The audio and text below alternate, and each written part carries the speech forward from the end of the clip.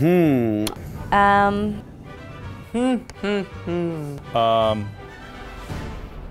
actress, Cate Blanchett, definitely. I bet Kate comes out on top. So I would have to say is probably Cate Blanchett for Carol. Best actress this year, this one's pretty tough. Some phenomenal women, but I'm going to give it to Meryl Streep.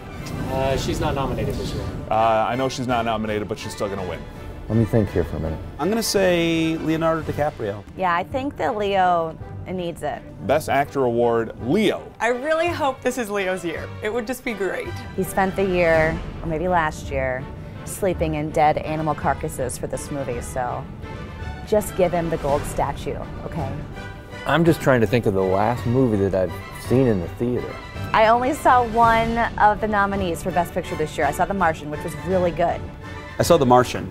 That's not going to win Best Picture. I mean, there's really no thinking about it. Mad Max Fury Road, without a doubt, is going to take the Oscar this year. It's excellent. Have you seen it? I mean, it's edgy, it's dynamic. The sequences are incredible. The Oscars are on after my bedtime.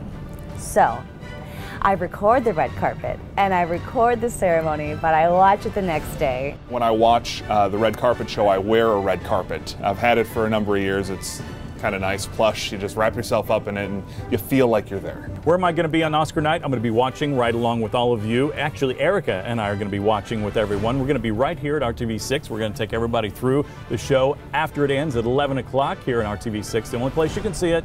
So get your popcorn, sit on the couch, and join us.